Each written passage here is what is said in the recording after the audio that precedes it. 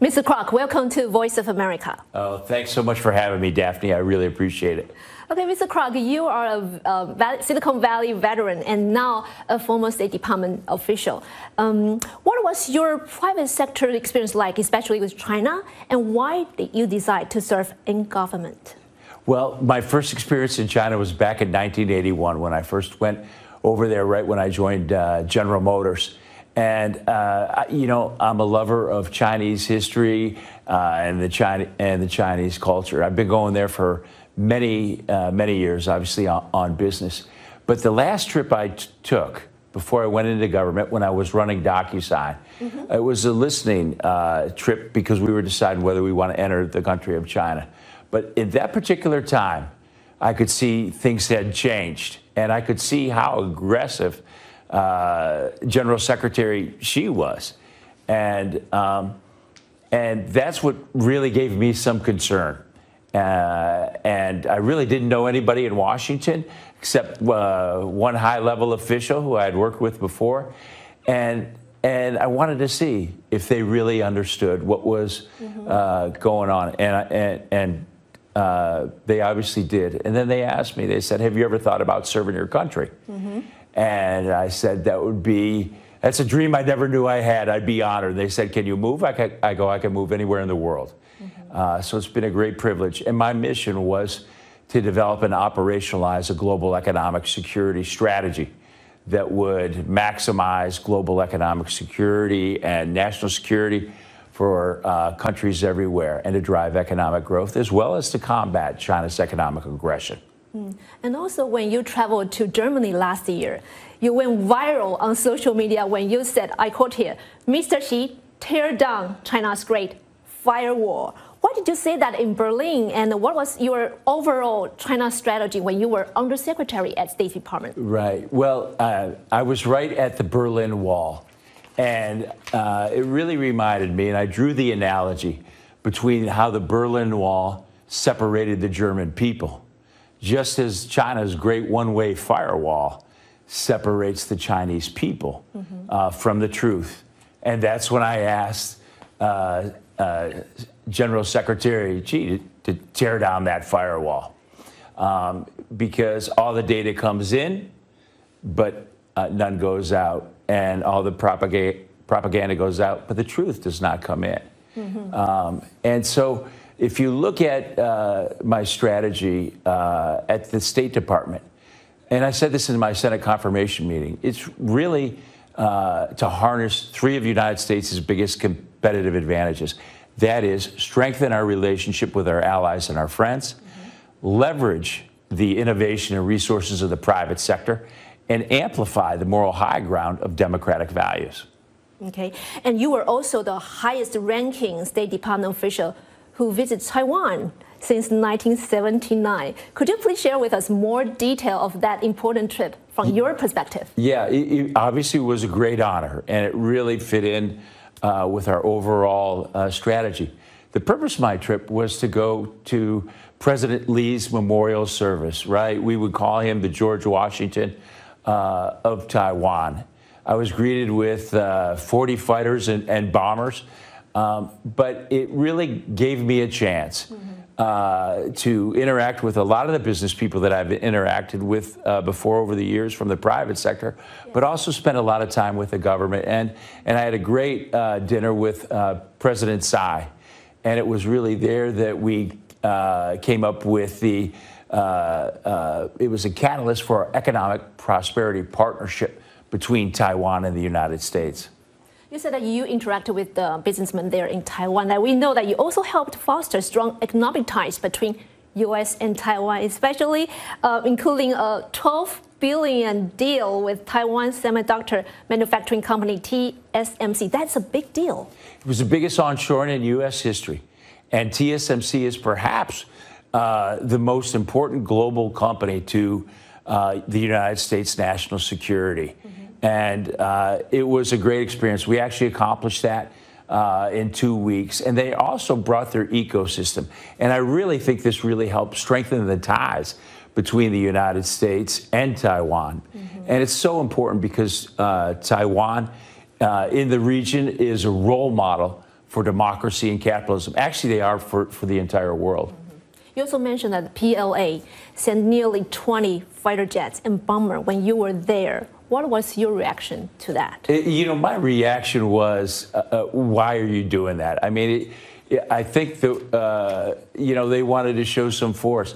I was going over there to honor a great person. I think it's classic of the Chinese Communist Party. Okay, and then we know that the tensions across the Taiwan Strait actually have risen considerably over recent months. You know, we hear a lot of people in Washington, D.C. talking about, like, what could happen if China tried to invade Taiwan? How worried are you that China will have a war with U.S. over Taiwan? Yeah, well, I think that's a possibility. And, you know, that was a big purpose of forming that economic prosperity partnership. And then a month later, we signed a science and technology agreement, which usually takes a year to get done in the United States government, and really laid the groundwork in terms of more trade and investment from the United States. And that also draws investment into Taiwan from other nations, from our allies. And I think that's really important when it comes to defending Taiwan. Okay. And you also recently co-wrote an op-ed in Newsweek in which you said the moral imperative to end the Xinjiang genocide is one of the most unifying and bipartisan issues of our time. You're also calling for American business to help stop the genocide in Xinjiang. So could you please share with your thoughts on how they can help and why taking actions on this issue is so important to you? Well, first of all, it's punishable genocide. These are some of the worst crimes to humanity that are going on in the world. So to call that out, I think, is very important.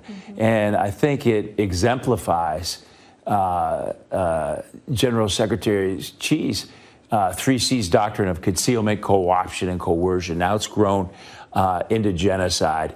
And what I called on for people around the world is to join together and to do something about that. I wrote a letter to all United States CEOs about this, in terms of making sure their supply chains are clean without the slave labor from Xinjiang. I also wrote one to all the university governing boards. I wrote to all the civil societies. But I think at the end of the day, for the American citizen, the way to really speak the loudest is to ring the cash register over there in China, because there are so many companies that enable, Chinese companies that enable the surveillance state and the atrocities in Xinjiang. And so the whole point is to divest of these companies, don't invest in these companies. You're a successful businessman, but for the businesses around the world, sometimes, you know, standing up to China's human rights abuses is easier said than done. Like the Xinjiang column is one example. So you were chairman and CEO of tech companies, including Ariba and DocuSign. I believe that you are very well aware of those difficult decisions companies have to make between profits and ethics when doing business with China. What would you say to those leaders of multinational companies who constantly have to make those difficult decisions? Yeah, well, I think it's a question of your principles or profit. And the way I was raised and where I come from, your integrity is everything at the end of the day. And if you don't have that, you have absolutely nothing. And so, yes, you do have to make those decisions. And as a CEO or a chairman of the board, you get paid to make those tough decisions. And they also have a moral responsibility and a fiduciary duty to make sure that whoever they do business with is upstanding, and particularly when you're talking about an issue as big as genocide. Right. One of the most common metaphor of U.S. and China relations is that we're running a marathon, but who is the winner at the last? So let's talk about U.S. and China are engaging in a very fierce competition over the technological supremacy.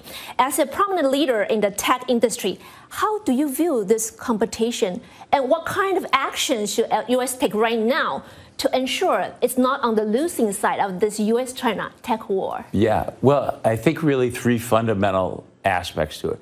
The first one is to turbocharge our own economic competitiveness. The second is to safeguard our assets, our strategic assets, our technology, which there's been so much intellectual property theft through the years.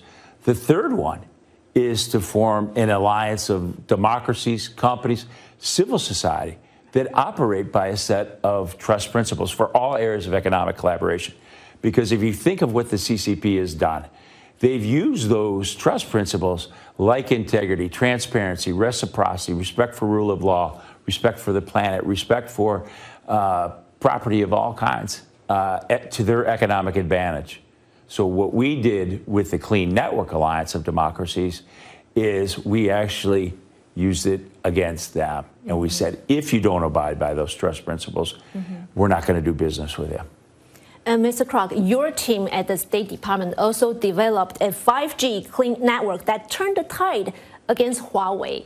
How important is that 5G clean network? Can you explain? Well, I think that's really important because it defeated China Inc.'s master plan to own 5G communications. And 5G communications is just not your phone.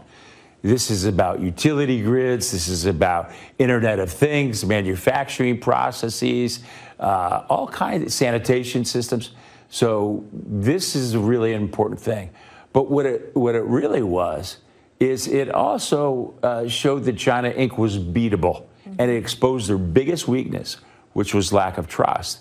But the other two objectives was to create a model for competing with China Inc., as well as to provide a beachhead for many other areas of economic collaboration, whether it's clean infrastructure with clean financing, clean energy, other areas of technology.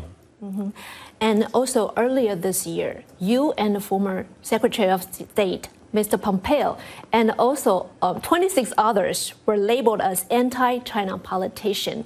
And you were on number 3 on the list, to be sanctioned by China, which means that you and your immediate family member are prohibited from entering China. And companies and the institutions associated with you are also restricted from doing business with China. What is your response to China's sanction on you, your business, and your family?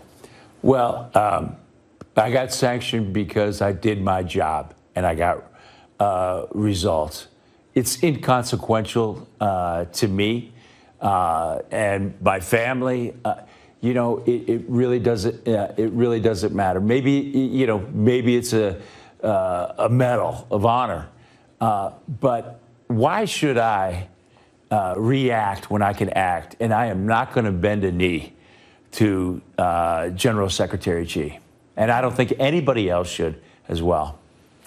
U.S.-China relationship is complicated. It's like love-hate and also cooperation at the same time with competition. What should U.S. do about it right now? Because now it is at the lowest point in decades. And what's your hope for the future of this relationship? Yeah, well, I always remain hopeful, for sure. But I also think that that General Secretary Tsai has really amped up the aggression. And even though they say, hey, a win-win relationship, it's not. It's a zero-sum game. And I think the world has woken up to the truth about his 3 C's doctrine of concealment, co-option, and coercion. And the world now understands that the pandemic is a result of the concealment of the virus. I mean, they shut everything down. People lost their lives, all kinds of things like that. And I think people can see the co-option in Hong Kong has resulted in evisceration of its citizens' freedoms. And now the coercion in Xinjiang has grown to genocide, and the world doesn't like it. It's the most unifying bipartisan issue of our time. And I think, if you look at that, the 800-pound elephant in the room is the CCP's retaliation and intimidation. And this is why the Clean Network was so successful, because it represents a security blanket There's strength in numbers, and there's power in unity and solidarity. And I think the world's woken up now. Mr. Krach, if you could send a message to Xi Jinping, what would it be? I guess I would say the world does not trust you. And you sanctioned me. It has no effect on me. But it sends a message to the Biden administration, sends a message to business leaders all over the world that you're not to be trusted. And there's consequences for that. Ms. Krach, thank you so much for joining us today. Thank you. Thank you, Daphne.